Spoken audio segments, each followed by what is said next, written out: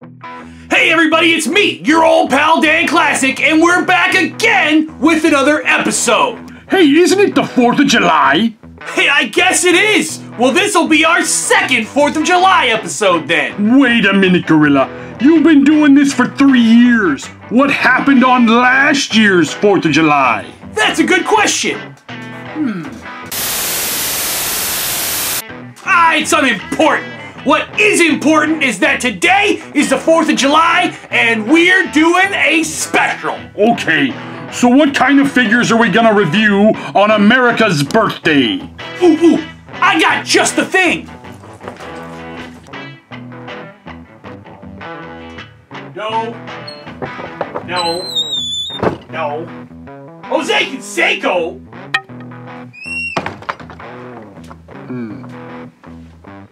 Here it is!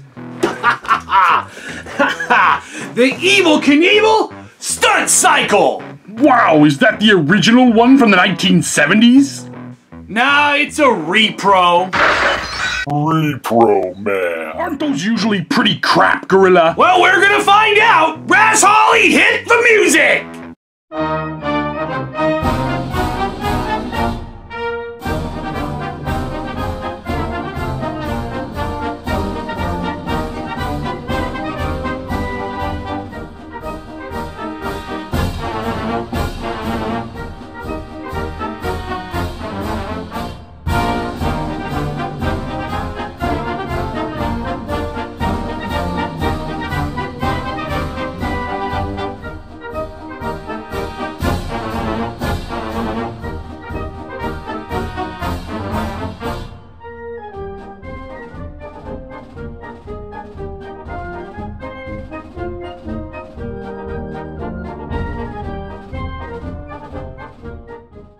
EVEL KNIEVEL, for those of you that don't know, is probably the most well-known stunt performer ever, whose fame peaked in the 1970s, which in my opinion was a golden age for toys. Between 1972 and 1977, the Ideal Toy Company released a series of EVEL KNIEVEL related merchandise. The most well-known of these is the EVEL KNIEVEL Stunt Cycle, which during its production became the top-selling toy Ideal produced. By the 1980s, Knievel, due to controversy over an assault charge and the passage of time, had fallen into relative obscurity, traveling the US in an RV, selling his paintings. Really? He painted? But nostalgia always kicks in eventually, and by the late 1990s, Knievel was back making the rounds, and toy companies would soon follow as a few reissues, reproductions, and reimaginings of EVEL KNIEVEL toys were produced by various companies. That brings us to this year. California Creations got the license to produce the crown jewel of EVEL KNIEVEL merch, the EVEL KNIEVEL Stunt Cycle. And because it was a pretty good price, I got one myself. The packaging looks good for the most part, but it is a far cry from the awesome painted artwork of the Ideal box or even the plain Mantis reissue from 1998. It does, however, give you a good idea of what the figure looks like and what it comes with. Check out the backside. I kinda like this. Instead of packing this thing full of inserts that most people will never think to look at, everything you need to know is printed in big bold print on the back of the box, just like Totino's pizza rolls. Inside, you'll find the Energizer, the Stunt Cycle, and a fairly close replica of the original EVEL KNIEVEL figure. The EVEL KNIEVEL figure is a bendy, just as he was back then, which is pretty cool.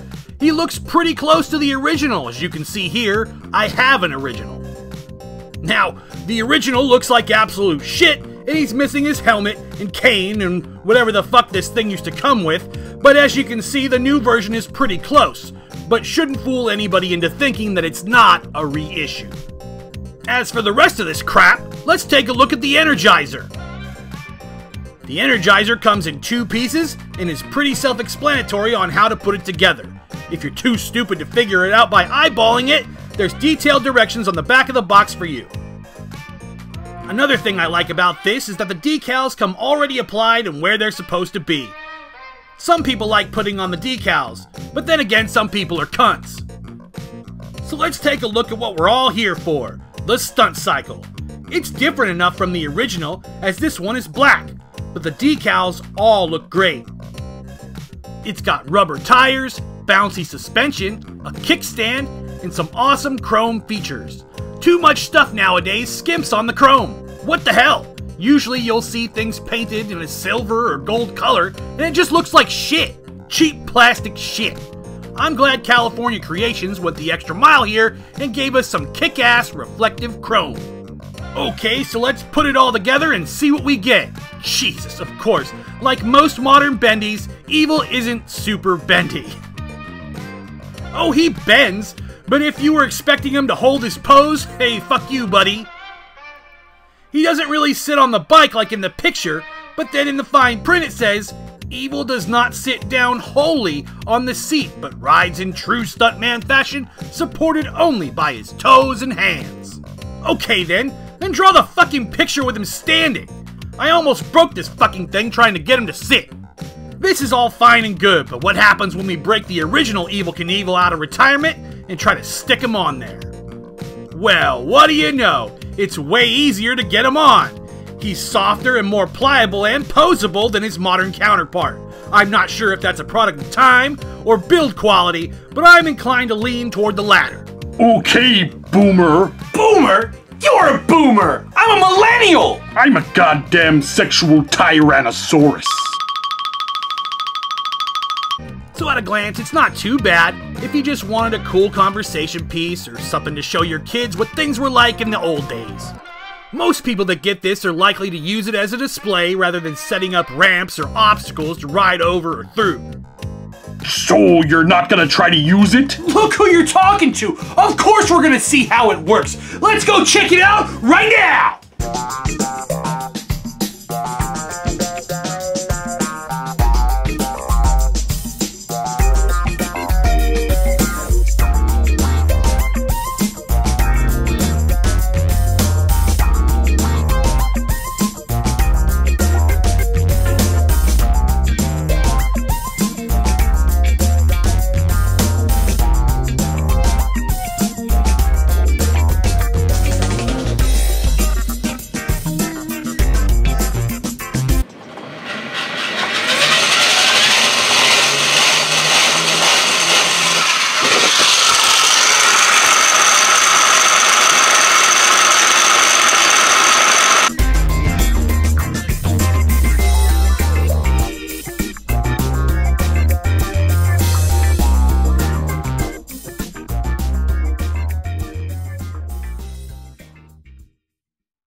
Well, that's it for this episode! What did any of this have to do with the 4th of July, Gorilla? Well, you know, his outfit is, it's American-ish. Oh yeah, great reasoning.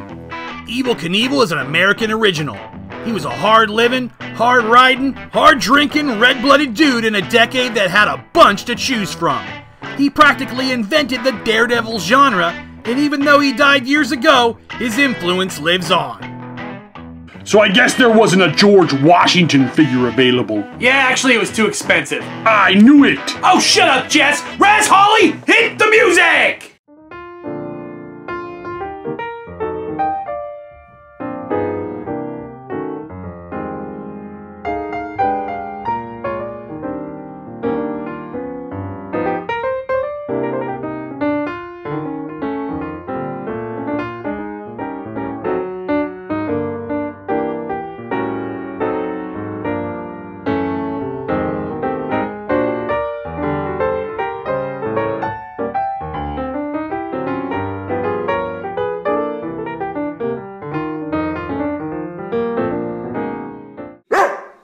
Shut up, Duke.